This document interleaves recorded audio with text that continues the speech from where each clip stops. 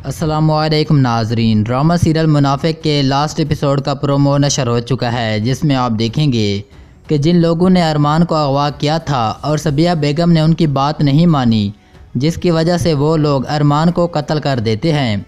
तो दूसरी जानिब आप देखेंगे कि टीवी पर यह खबर चल रही होती है कि मुल्क की मशहूर सियासी शख्सियत सबिया बेगम के इकलौते बेटे मलिक अरमान को कत्ल कर दिया गया है। और ये ख़बर उजाला के घर वाले भी सुन रहे होते हैं, जिस पर उजाला की बहन अपनी माँ से कहती है कि देख लें अम्मी, खुदा का इंसाफ, उसके यहाँ देर है अंधेर नहीं। सबिया बेगम ने आप ही से उसका बच्चा छीना था, लेकिन उन लोगों ने हमेशा के लिए उसका बेटा छीन लिया।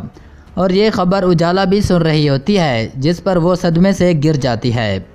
तो दूसरी जानिब आप देखेंगे कि सबिया बेगम हमज़ा से ये कहते हुए सुनाई देती है कि तुम छोड़ आए अपने दोस्त को, जिसके जवाब में हमज़ा कहता है कि संभालें खुद को।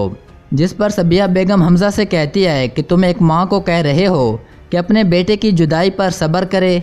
ये कहना कितना आसान है, लेकिन सहना बहुत मुश्किल है।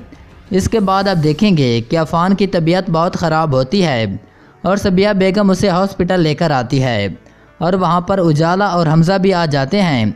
और उजाला सबिया बेगम से ये कहते हुए सुनाई देती है कि आपने मुझसे मेरा बच्चा छीना था, कहाँ है वो, किस हाल में है। इसके बाद वो मज़ीद कहती है कि क्या किया है आपने उसके साथ, अगर उसको कुछ भी हुआ तो मैं आपको कभी माफ़ नहीं करूँगी।